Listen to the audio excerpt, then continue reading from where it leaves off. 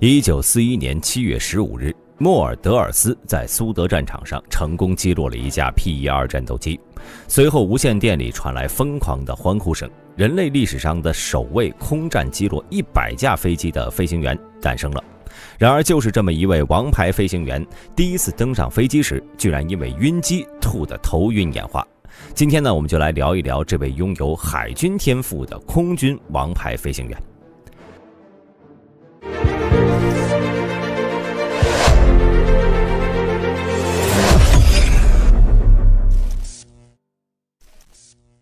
默尔德尔斯出生于德国的盖尔森基兴市，他的父亲呢是一位德国陆军中尉，母亲则是一名教师。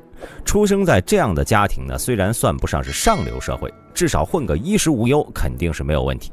但唯一的小缺点呢，是他出生的这一年是1913年，第二年一战爆发了，第三年他的父亲在战争中战死了。维持整个家庭以及照顾4个孩子的重担一下子全压在了母亲的肩上。为了讨生活，他们搬到了德国的勃兰登堡市。由于母亲身份是教师，默尔德尔斯很快被送进了一所在当地还算不错的学校里上学。在学校里呢，展现出了惊人的水上运动天赋，无论是游泳、划船、潜水等各种水上运动，默尔德尔斯几乎是看一遍就能掌握，并且还在划船比赛中获得过多次第一。他的好友汉斯还和他开玩笑：“你简直就是水上运动的天才，如果你将来参加海军，肯定不会战死，因为即使是船沉了，你也可以从英国游回德国。”即便是在后来，默尔德尔斯也经常会谈起他在学校里的这段时间。1931年，默尔德尔斯从学校毕业，开始进入社会谋生。但是一战的战败和巨额的赔款让此时的德国贫富差距悬殊，社会治安极差，充斥着各种暴力事件。默尔德尔斯仔细想了想，在这样的社会环境下，找一份普通安稳的工作恐怕是有点难度。于是他决定去军队中试试运气。1942年10月，完成了陆军的基础军事训练后，便由于其拥有高中文凭，被晋升为了军官。随后转入了德累斯顿军事学校，进行了1年的军事培训，并调往普鲁士第1先锋营担任营长。此时的默尔德尔斯呢，在进行了2年的训练后，已经是一个合格的陆军军官了。但很快他便接到了一个改变他命运的消息。1933年4月，希特勒上台后呢，成立了帝国航空部，并开始大规模招募飞行员。这原本跟默尔德尔斯呢没什么关系，但看到薪资待遇后，默尔德尔斯心动了。最低的普通飞行员都要比他的薪资还高，他决定去试一试。之所以会有这个想法，是因为家里实在是维持不下去了，基本全靠母亲的工资生活，每天都过得十分拮据。成为飞行员，获得更多的收入，能为母亲减轻不少压力。一间小屋子里，默尔德尔斯正在排着长队，很快医生喊到了他的名字，这是他的最后一项测试——离心机测试。当离心机开始工作的那一刻，他立刻就后悔了。他开始面色苍白，眼神涣散，随后不停地呕吐，吓得医生赶紧将离心机停下，将他从上面抬了下来。几分钟后呢，他才缓了过来。一位医生拿着一份报告走到了他面前。默尔德尔斯陆军上尉，你并不适合成为一名飞行员。经过我们的观察，你有晕动症，或者说简单一点，你严重晕机。我觉得在陆军发展可能更适合您。谢谢你，医生，我明白了，我会考虑你的建议的。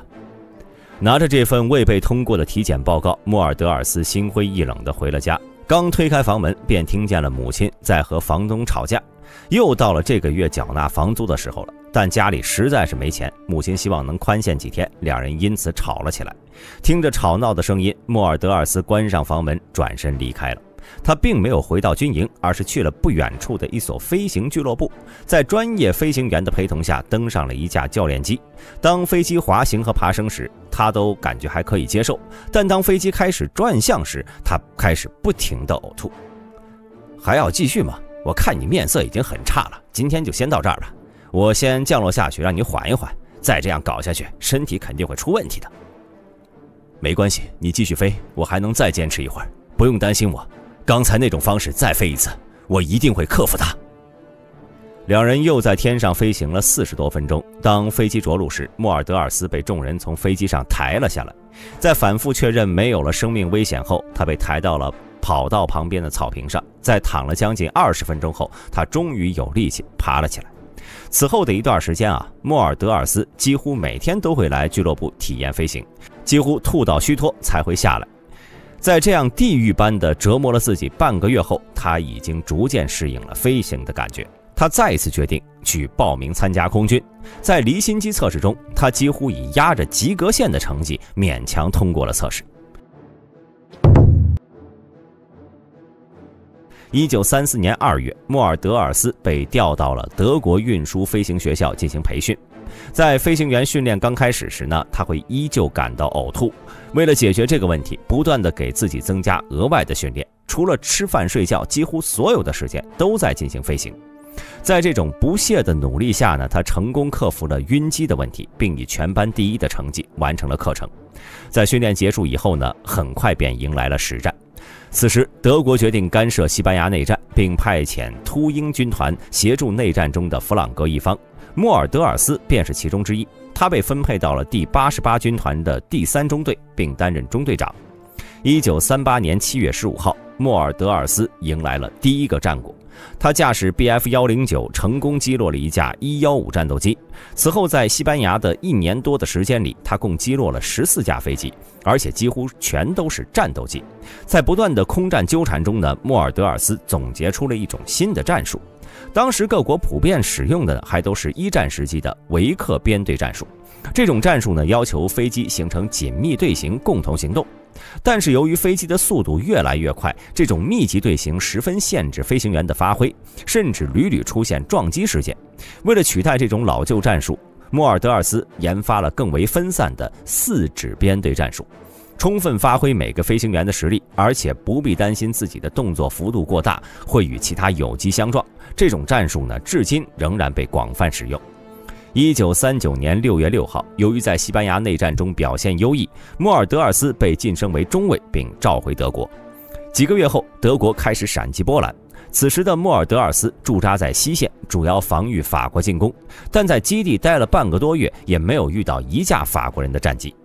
19号，莫尔德尔斯接到紧急任务，有6架单翼战机正在向德国的方向高速行驶，要求他们中队立刻前往拦截。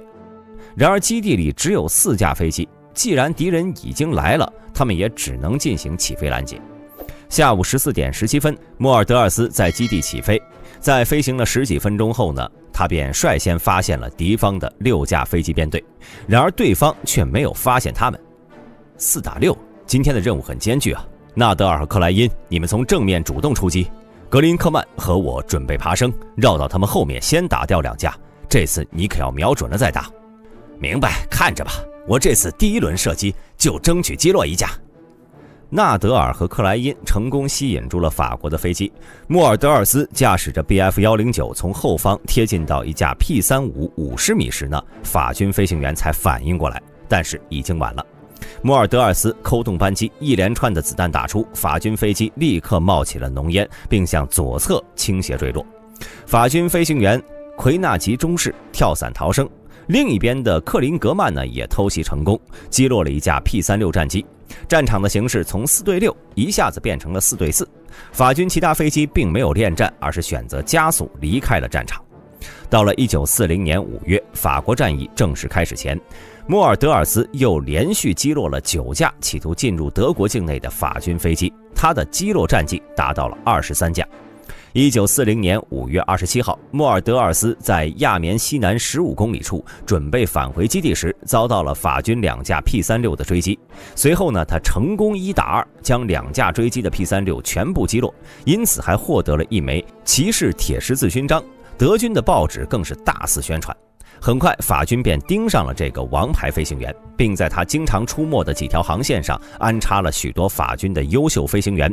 1周后呢，莫尔德尔斯遇到了他这一生中最难缠的对手——法国王牌飞行员雷内·波米尔·莱拉格斯。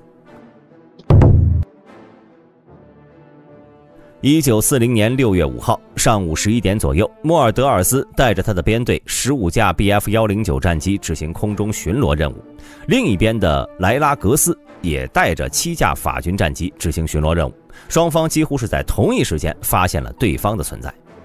他们的飞机好像比我们要多，而且他们都是 Bf-109，性能要比我们强得多，要先撤退保存实力吧？不，数量多并不一定能打赢空战，准备正面迎敌，看他们有什么本事。法国贡比涅的上空，一场激烈的空战正在进行。默尔德尔斯在10分钟内呢击落了2架法军飞机，莱拉格斯也击落了2架德军飞机。没想到这支编队里还有强者，你们打得谨慎一些，实在打不过就想办法脱离。我去和对方那个击落我们2架飞机的大人物切磋切磋。默尔德尔斯刚解决掉1架法军的 P-36后呢，莱拉格斯就驾驶着他的第520向他高速驶来，双方展开了长达20多分钟的缠斗。但默尔德尔斯发现对方的实力似乎要比自己强，即使是他这样久经沙场的王牌飞行员，几乎拿不到一点主动权。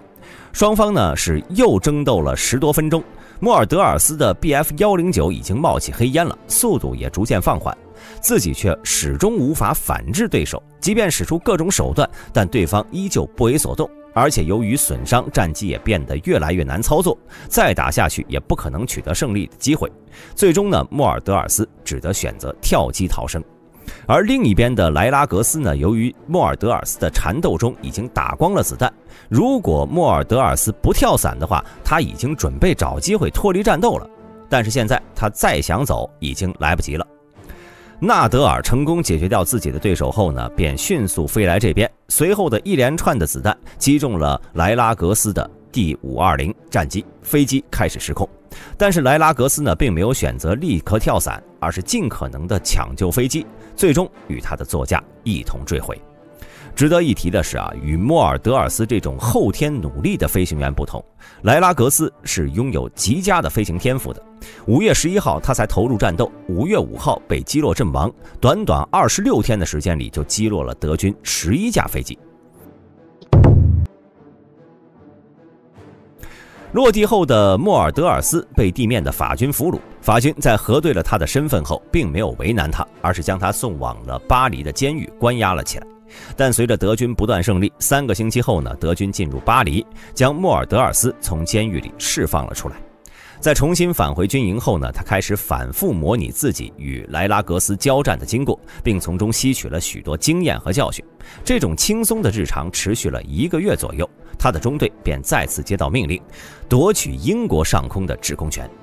从1940年7月底到1941年5月初，他带着他的中队在英国上空四处出击。他的击落战绩呢，从被俘时的25架，将近1年的时间涨到了68架。他也成为了德国飞行员中第一个击落超过40架飞机的飞行员。苏德战争爆发后呢，他便被调往了东线与苏联空军作战。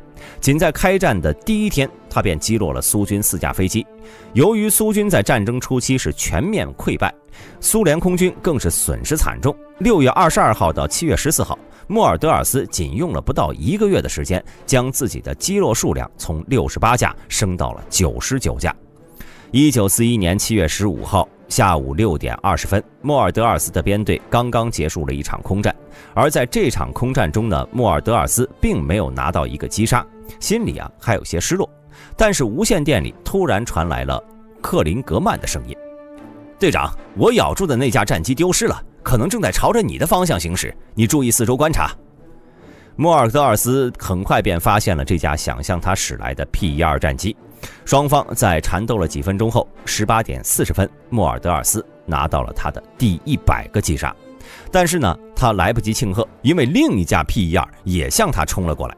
然而这架战机呢也被击落了，这也是人类首位突破击落100架飞机的飞行员。消息很快传回了德国国内，随后希特勒亲自召见了空军元帅戈林。你的手下做了一件大事，你听说了吗？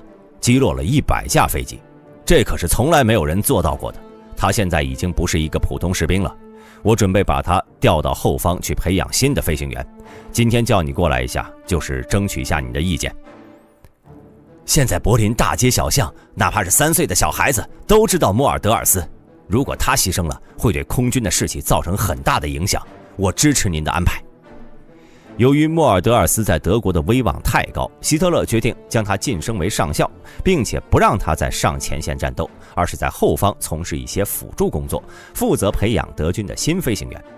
1941年11月22号，在向飞行员们上完最后一节课后，默尔德尔斯登上了一架 HE111，从克里米亚飞往德国，参加上司恩斯特·伍德特的葬礼。但在行驶中呢，左侧发动机突然熄火了，飞机高度开始下降。面对这种情况，飞行员瞬间慌了手脚。默尔德尔斯解开自己的安全带，他走向驾驶舱，成功安抚了飞行员，并在他的引导下，飞机也逐渐恢复了平衡，并开始着手准备迫降计划。当一切都逐渐从最初的混乱中恢复后呢，右侧发动机突然也熄火了，飞机开始高速下坠，最终坠毁在了波兰的弗罗茨瓦郊外。由于之前呢已经将高度控制在较低范围，飞机坠落后呢并没有引起爆炸，上面的3人中2人成功存活。但默尔德尔斯由于解开了安全带，飞机落地后的巨大惯性将他整个人都甩了出去，终年28岁。总的来说呢，默尔德尔斯是一个十分有原则的人，他所创造的4指编队战术至今仍被各国使用。在面对年轻飞行员询问问题时，都会十分耐心地讲解，这或许也是他在空军拥有如此巨大威望的原因吧。我是大兵，我们下期再见。